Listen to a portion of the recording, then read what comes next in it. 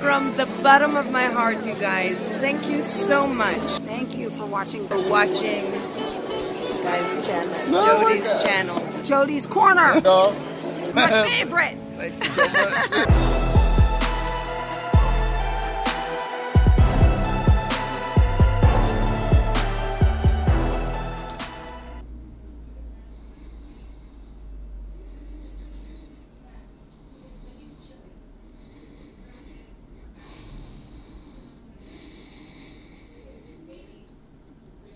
Rise of Skywalker is directed by J.J. Abrams, following Rian Johnson and Kathleen Kennedy's betrayal.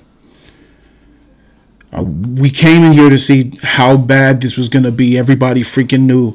It feels like everybody understood that this film was going to be bad, because how do you fix a project that went through so many directors' hands, clouded by a evil Sith Lord with a robe and French tip nails that goes by the name of Kathleen Kennedy, with her agendas raining down upon our characters that we know and love.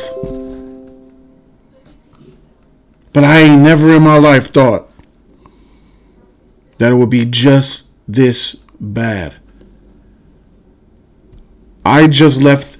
I seen the movie 2 hours ago, and I just had a brief conversation with my friends, and I'm here by myself tonight because the Code, who normally does Star Wars reviews with me, couldn't be here tonight. He had to work. But tomorrow, we're going to go see this film together. It will be my second time seeing this film.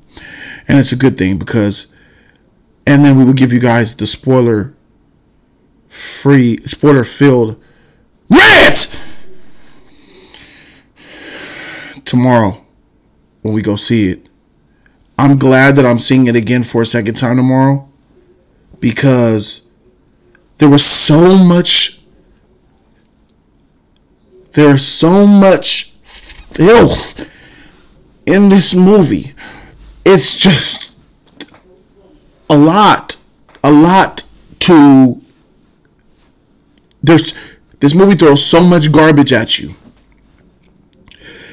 that some of the garbage could be missed because you're getting wrecked, and your reaction to the wreckage is stopping you from seeing more wreckage that was just thrown at you. There's a scene in the movie where I get wrecked, and I'm like, oh, what is going on? And they're already wrecking me some more, but I don't see it. They just had another scene with me getting wrecked, but I'm still wrecked off the first scene, like, oh! And then he's like, bruh, but look, and I'm like, oh! And then I look, and then I'm 2 minutes later, oh! Bruh.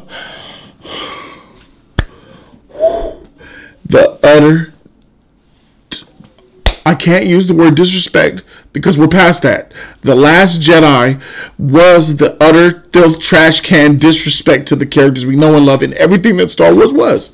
Episode 7 showed me everything I needed to know. I was right all along. I was right. When a lot of you guys would say, Jody, you're a freaking hater. You don't know what Star Wars is now. When I said that episode 7 was trash because they don't know what the Force is, it's wrong. You can't build the franchise with their knowledge of how they're doing the Force and treating it. Rey with the Force powers out of nowhere, the power scaling issues, the narrative, it's just garbage. Jody, you're wrong. Then Last Jedi came out. Jody, god dang, you were right. And then this shit.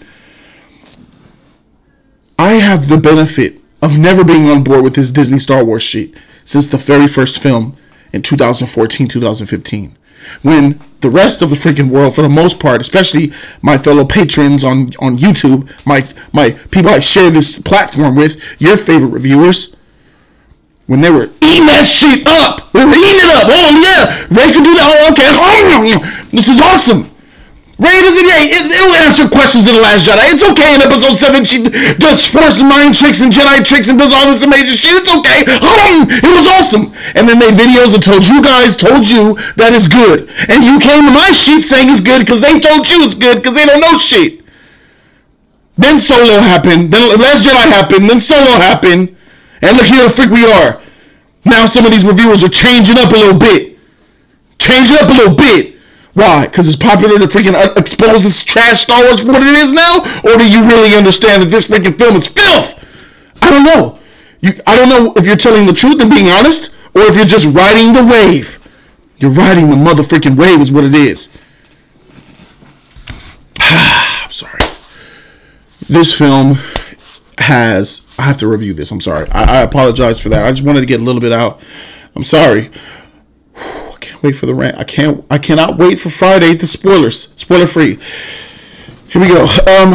So we're here and we're following along after the events of The Last Jedi. The rebellion is still fighting the good fight to somehow defeat Kylo Ren's First Order, because since we know that in Last Jedi, Snoke was defeated and murdered, killed, assassinated by Kylo Ren, and he is now Supreme Leader Kylo. He's the dude now. So okay, so now Rey has decided to still roll with her rebels, and now we have Kylo over there, Rey over there, and then the clash is going to happen. They have to figure out how to, Rey wants to convert Kylo to the light, how they call it now.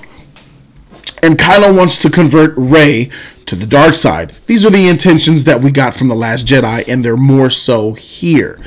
The Rebel fleet is trying to get as much as it can in order to continue fighting the good fight. As we all know, it's classic Star Wars cliche. We always know there's always some shit going on, and it's normal. You guys understand. And then we have the journey of Rey going forth, trying to figure out how to convert Kylo. Kylo chasing Rey to convert her. And that's really what this is about. It's about converting one to the one side and one to the other, like what all Star Wars movies are for the most part about. God dang, my dog is sick. You can hear him throwing up back there. I apologize for, he pills and all that. So that's what this is really about. And we see that we have a cliche type. God dang, Simba. A cliche type of story. It's the wreckage that happens. The characters themselves do not grow. The character development is non-existent. As far as developing a character from where they once were to a heightened stance and seeing them go through ups and downs to a certain level, we don't see that. We just see more of the same from Rey, from Kylo, Pin and Foe and Pin. Oh my God. Poe and Finn. Gosh. Poe and Finn are bromancers. They're doing their thing on the side. They don't really matter. This really much more focuses on light and dark. The Jedi, the Sith. And it's about converting each other. And it takes you, this film uses so much exposition to the point where it's so cluttered with mess. And the only way that this film can be moving forward is by this incredible amount of exposition. Meaning, in order for me to catch the viewer up, I'm going to let this 2-minute sequence happen to catch us up. Oh, I have to get from there to there? Exposition. We're going to get from there to there? Exposition. The story just jumps so much, so fast, just to get to a certain part that you know that the writer wanted to start to telling you the story of.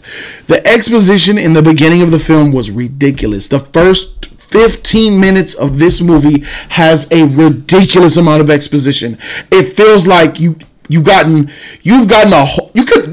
literally put an entire movie in the first 15 minutes of the Rise of Skywalker film.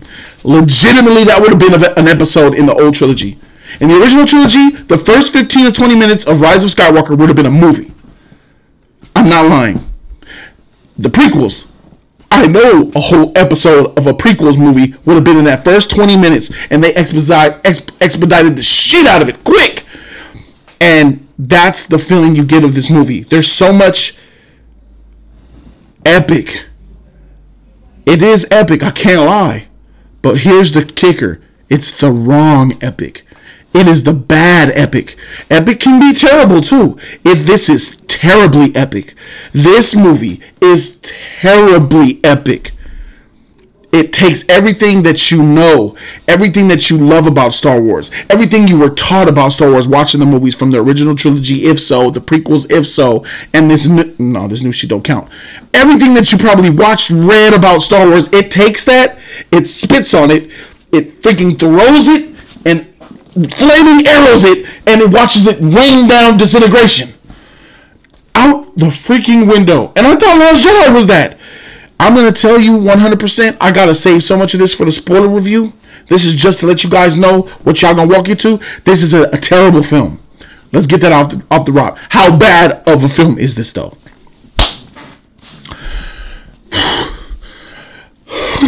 Oh, there's so much I want to say. There's so much I want to talk about. Oh, I don't even know what the point of it is doing.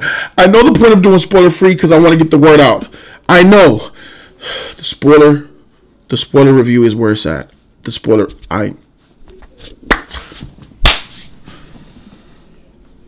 film is really, really bad. It is the Last Jedi. Rian Johnson sucks. And I remember so many people saying, we need JJ back. Yeah. And I remember listening to them in my comment section on Twitter, bring back JJ. Yeah, yeah. I want JJ back. He can fix it. His original plan was great. No, it wasn't.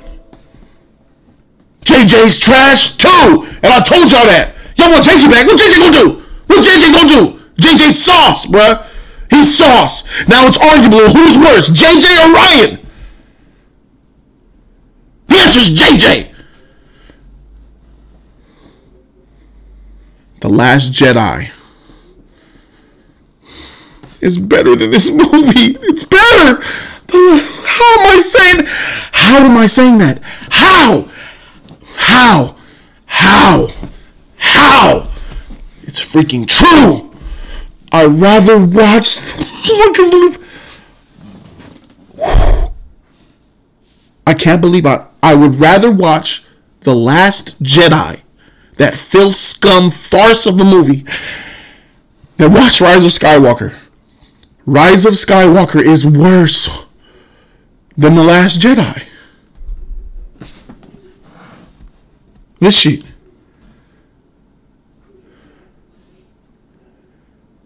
This film is worse than The Last Jedi.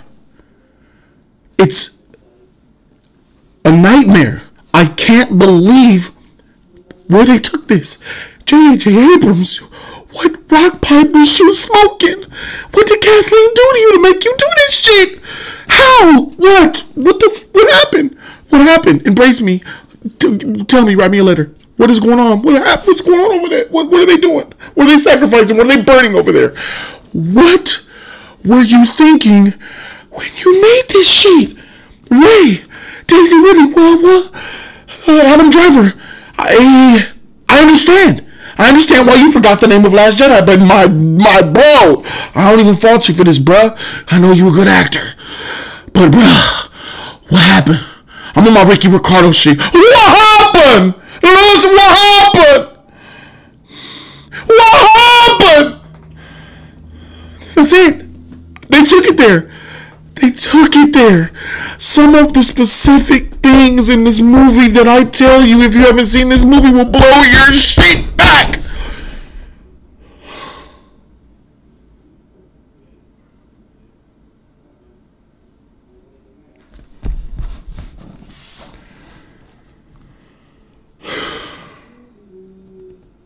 I'll see you guys for the spoiler review. I need to rest. I need to lie down. I feel like I'm gonna turn into a freaking Force Ghost right now. I feel like I'm about to Luke Skywalker and be about this beach. I feel like I'm finna faint away. I'll give this an F-.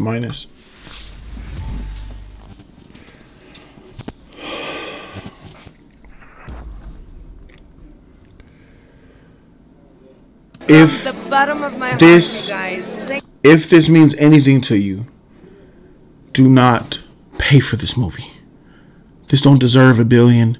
This don't deserve this movie doesn't deserve $100 million, $50 million. This doesn't deserve $1 million, let alone $1 billion. Please stand up with me and don't go see this. I use free credit, free ticket. I didn't pay. See something else. Watch Jumanji. Trash Jumanji. Watch that shit. Watch The Rock. Watch little Kevin Hart do flips and tricks. Don't watch that. You'll be able to see this. You'll be able to see it. It'll come your way. Don't trip. There's lots of ways for you to see this without seeing it in the theater. You know what I'm saying? Like you can wait for a video on demand, or wait for DVD or 4K to release. There's other ways to see it. I'm Jody Joe, and I'm out this thing. Deuces.